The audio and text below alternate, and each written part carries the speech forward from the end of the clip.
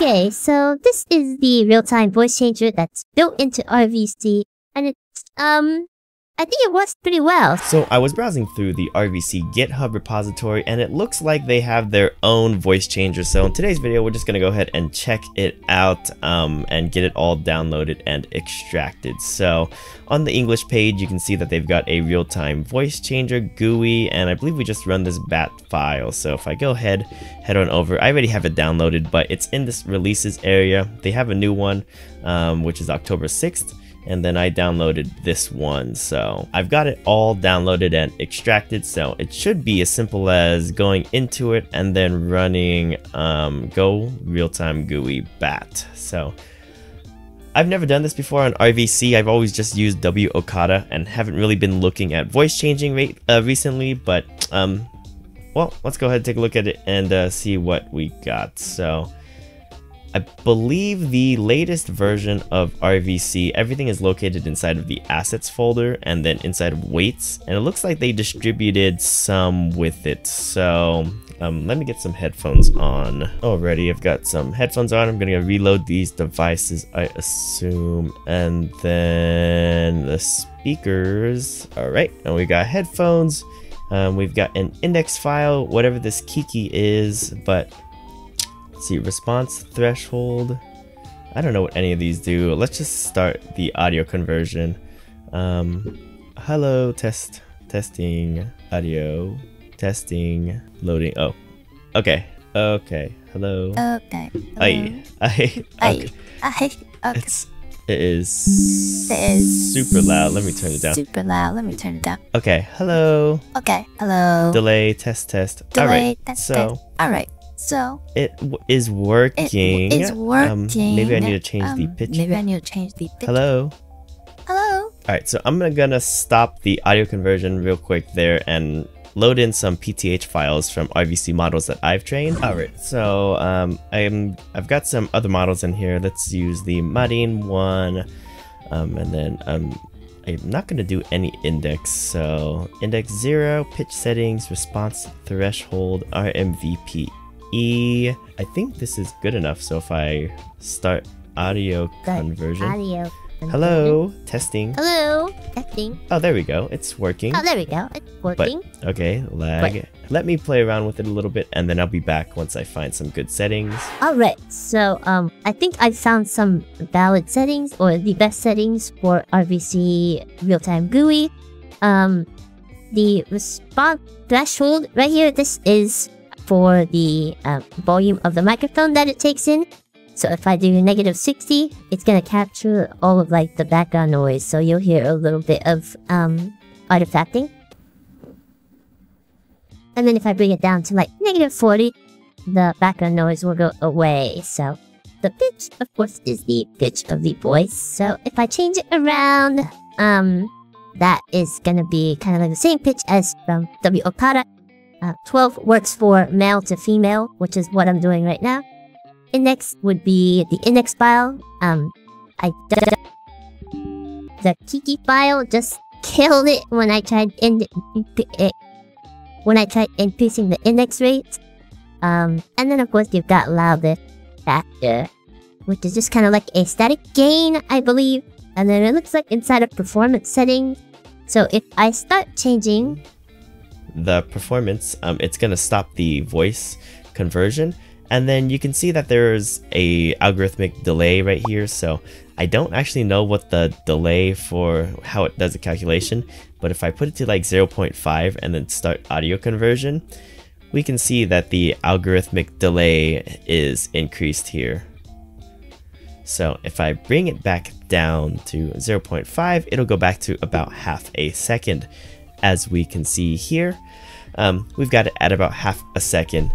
Now, if we decrease fade length as well, it decreases the algorithmic delay, but now you can start hearing there is a little bit of kind of like a pulsation of the voice, which isn't that nice.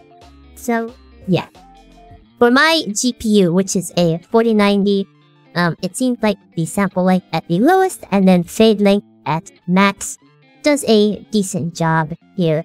Now, this is different than W-Okada with all of the other options, and I'm gonna go ahead and jump into W-Okada's most recent one, just to check out what's changed there. But I do know there are different pitch detection algorithms that work on there that might make it a little bit better. So let's go ahead and check that one back out. Okay, so looks like W-Okada is already at version 15. And so I went ahead and downloaded the latest one. And so that one is at this Hugging Face link. So if you click on the Hugging Face link, it brings you here. And for me, I downloaded this bottom one where it's, you can see it's 3.15. And if we go to the folder, I have the zip file here, so let me just extract it. Alright, so that took a little bit of time to extract, but here I have it here, and oh, it's inside of this folder, so let me remove it. Alrighty, and then let me rename it to Realtime Voice Changer underscore 1.5.3.15, just to keep track of it.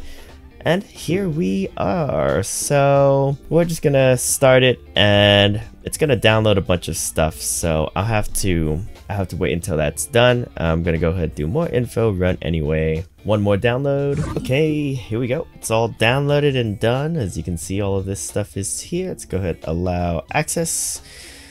And then here we are. Okay, cool. So for the most part, everything looks about the same as I remember. So if I go to Tsukiyomi-chan here, the only thing that seems to have changed is, well, nothing really, not too much.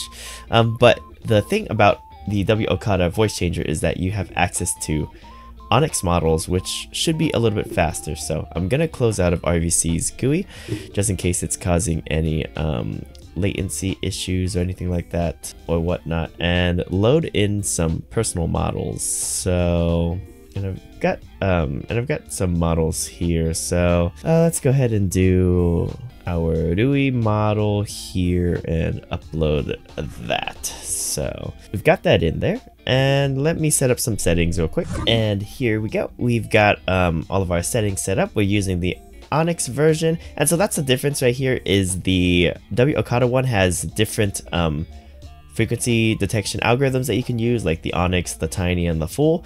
But we're gonna use Onyx, and Onyx is supposed to be faster. So let's start it, and here it is going. So you should be able to hear. And one thing that's different is, look, we can go all the way down to 1 for chunk size, which I don't think we can do. So I'm gonna slowly bring it down, and we'll see how good it actually is. So I'm testing audio at 16. And you can see a little bit of pulsing in the voice. The previous lowest was 8, so let's go bring it down to, let's bring it down to 8, and now you're getting some weird artifact there. Okay, so that was a little bit too much. And my res is now back to normal. So 16, you can do 16, maybe. I had my extra high. So if I bring extra, let's go to 8. Oh, nope, it's not gonna work. Okay, so note to self, you can't go below 8. Oh, you can't go below 16 right now. I'm on a 4090, so it is, you know, top of the line, so it should be good to go there. Maybe I need to change to server on the audio, so let me do that real quick. I'll change the sample rate to 48K. I'm going to select the USB audio codec, and then for the output, I'm going to use the Wasapi headphones, which I have selected here. So maybe this will be faster. Who knows? Let me try this one out. Hello? Hello? Testing? Okay, so I think this is sounding a little bit crisper already. And if you take a look here, this is what's happening on the server. So maybe I can bring it down to chunk 8. So let's try that now. Okay, I'm at it here. And it's still not. There's still quite a bit of light here, and it sounds terrible. Alright, so 16, it looks like is going to be the lowest that you can go on W-Okada's voice voice changer still, and I think all of these settings are at about optimal. So, I mean, I could change the extra a little bit, but if you change the extra, just didn't want to. Yeah, you're still not gonna get anything. And if I go down to, let's just try it at 1 and see what happens.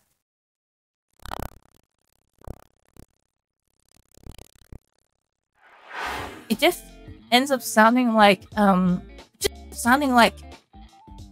wings on a fly or something like that. That's batting by your ear super close. And that's a little bit terrible. But this is the, I guess, the W-Okada voice changer. It's still fantastic as always, and has minimal lag on my 4090. But it looks like, I think to me it just sounds like the performance is a little bit better on 24 than it used to be, and that because maybe of this MVPE_Onyx right here, which I don't think was present in the ones that I was using previously. So, yeah, this is really quick. You can see the voice as almost like, well, the delay on it isn't that bad, and I'm not getting any delayed audio feedback when I'm using my headphones, and I can actually speak and not be confused, because if you've tried using the voice changer on a higher delay, it gets a little confusing when you're trying to speak, because you have a little bit of lag on what is being said, and it's a little bit weird. So this is like a phenomenon, and it's caused by that delayed audio feedback, and so it just makes it hard to speak sometimes. But I'll ramble on. So I finally got to testing out the real-time GUI on provided by RVC. I think someone did mention that they had one on the RVC repository, but I never looked into it and I kind of forgot about it. So when I was going over it again today, I just thought I would make a video on showing it and then just checking out the state of the real-time voice changing for you know, the voice cloning. So that's gonna be it for today's video.